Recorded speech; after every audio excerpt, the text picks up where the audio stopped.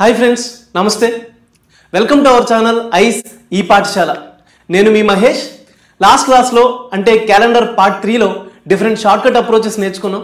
అదే విధంగా repeated calendar or same calendar అనే టాపిక్ నేర్చుకోవడానికి calendar 4 లోకి ఎంటర్ అయిపోదాం. Here repeated calendar or same calendar what it means అంటే ఏంటి? జనరల్ గా for example April 24th of this year 2020 ఏ రోజు వచ్చింది? ఫ్రైడే వచ్చింది. మళ్ళీ ఏప్రిల్ 24 ఏ ఇయర్ లో ఫ్రైడే వస్తుంది? ఈ ఇయర్ కి రిపీటెడ్ ఇయర్ అదే ఇయర్ అవుతుంది. ఫర్ ఎగ్జాంపుల్ 2020 లో ఏ క్యాలెండర్ అయితే యూజ్ చేస్తున్నామో ఇదే calendar same as it is మళ్ళీ ఎప్పుడు యూజ్ చేయగలం? This is our question that is said to be repeated calendar are same calendar year. Here general గా రిపీటెడ్ క్యాలెండర్ కానీ సేమ్ క్యాలెండర్ కానీ అవ్వాలి అంటే ఈ ఇయర్లో ఎన్ని రోజులు ఉన్నాయో దీని యొక్క రిపీటెడ్ క్యాలెండర్ ఇయర్లో కూడా అన్నే రోజులు ఉండాలి, right?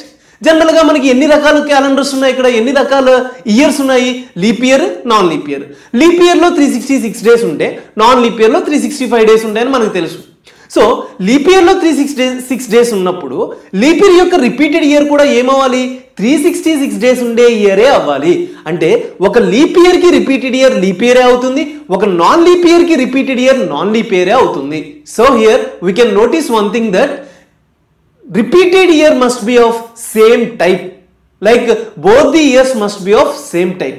Question year answer year కూడా same type of years అవ్వాలి. First condition.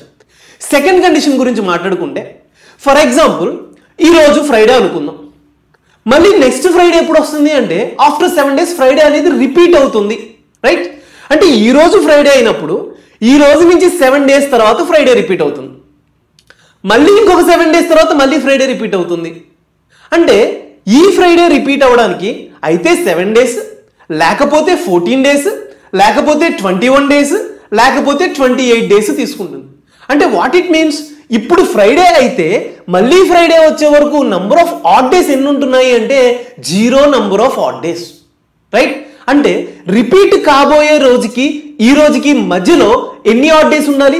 0 ఆడ్ డేస్ ఉంటేనే ఇదే రోజు రిపీట్ అవుతుంది. అది మనకు బేసిక్ నాలెడ్జ్ తెలుసు. దాని నుంచి ఈ కాన్సెప్ట్కి అదే కాన్సెప్ట్ అప్లై చేస్తే హియర్ 2020 అనే ఇయర్ మళ్ళీ ఎప్పుడు రిపీట్ అవుతుంది అని అడిగితే ఈ 2020 అనే ఇయర్కి దీని యొక్క రిపీట్ కాబోయే ఇయర్కి మధ్యలో నంబర్ ఆఫ్ ఆడ్ డేస్ అనేవి 0 అవ్వాలి. This is second condition. So coming to our conditions, there are two main conditions. First condition is both the years must be of same type. If question year leap year, answer should be leap year. If question year is non leap year, answer should be non leap year. Second condition, there should not be any odd days between both the years. అంటే ఈ year కి దీని యొక్క answer here కి మధ్యలో number of odd days 0 అవ్వాలి. ఈ two conditions base చేసుకుని ఒక ఎగ్జాంపుల్ చెప్తాను, జాగ్రత్తగా వినండి. 2002 అనే ఇయర్కి రిపీటెడ్ ఇయర్ ఏమవుతుంది? తర్వాత ఉంటుంది కాబట్టి ఏది అనేది నాకు తెలియదు. సో నేను ట్రయల్ అండ్ ఎర్రర్ మెథడ్లో చెక్ చేసుకుంటూ వెళ్ళిపోతాను. 2003, 2004, 2005, 2006, 7, 8, 9, 10, 11, 2012, 2013, 2014 అండ్ సో ఆన్. ఇక్కడ వరకు కూడా మీకు ఆన్సర్ రాలేదనుకోండి, దెన్ అగైన్ మళ్ళీ కంటిన్యూ చేద్దాం. హియర్ నేను చెప్పినట్టు both the years must be of same type అన్నాను కాబట్టి 2002 అనేది లీప్ ఇయరా నాన్ లీప్ ఇయరా? Here 2002 is non leap year. So answer కూడా ఏమవ్వాలి? నాన్ లీప్ ఇయరే అవ్వాలి. ఒకవేళ ఆప్షన్స్ లో ఒకే ఒక్క నాన్ లీప్ ఇయర్ ఉండి మిగిలిన 3 కూడా లీప్ ఇయర్స్ ఉన్నాయనుకోండి, you can blindly choose that option. But అలా ఇవ్వడుగా, then we have to go for hour procedure. 2002 అనేది నాన్ లీప్ ఇయర్ కాబట్టి ఆన్సర్ కూడా నాన్ లీప్ ఇయర్ అవ్వాలి. అండ్ సెకండ్ కండిషన్ ఏంటి? ఈ 2002 నుండి దీని యొక్క ఆన్సర్ ఇయర్ ఎక్కడైతే దొరుకుతుందో ఆ రెండిట్లకి మధ్యలో ఉండే నంబర్ ఆఫ్ ఆడ్ డేస్ 0 ఉండాలి, రైట్? సో ఇప్పుడు number of odd days calculation చూద్దాం. 2002 అనే ఇయర్ నాన్ లీప్ ఇయర్ కాబట్టి ఎన్ని ఆడ్ డేస్ ఉంటాయి? Every non leap year is having 1 add day. So 1. 2003 non leap year కాబట్టి 1 ఆడ్ డే. 2004 లీప్ ఇయర్ కాబట్టి 2 odd days. Here 1, 1, 1, 2, 1, 1, 1, 2, 1, 1. Now ఈ odd days అన్ని add చేద్దాం. 1 + 1 2, 2 plus 2 4 5 6 7 here ఇక్కడ వరకు 7 వచ్చేసింది కదా సార్ సో ఇక్కడ చెక్ చేద్దాం 7 odd days అంటే 0 నెంబర్ ఆఫ్ odd days ఇక సో ఇక్కడ వరకు 0 నెంబర్ ఆఫ్ odd days వచ్చింది కాబట్టి 2002 నుండి 2007 వరకు 0 నెంబర్ ఆఫ్ odd days వచ్చేసింది కాబట్టి నెక్స్ట్ ఏ ఇయర్ అయితే ఉంటుందో అదే రిపీటెడ్ ఇయర్ అవ్వాలి బట్ 2008 అనేది లీప్ ఇయరా నాన్ లీప్ ఇయరా this is leap year but మన క్వశ్చన్ ఏంటి non leap year so answer కూడా ఏమవ్వాలి నాన్ లీప్ ఇయర్ అవ్వాలి ఇది లీప్ ఇయర్ కాబట్టి as per hour first condition ఇది ఫెయిల్యూర్ అవుతుంది సో ఇది కాదు మళ్ళీ కంటిన్యూ చేద్దాం 2 + 1 3 4 5 6 7 సో ఇక్కడ వరకు 7 వచ్చింది సో నెక్స్ట్ ఇయర్ ఏదైతే ఉంటుందో అది రిపీటెడ్ ఇయర్ అవ్వాలి 2030 అనేది leap year non leap year అంటే non leap year so here question year non leap year answer here కూడా నాన్ లీప్ ఇయర్ కాబట్టి 2013 will be the required answer for this particular question. This is what we want. Actual process is this one, right?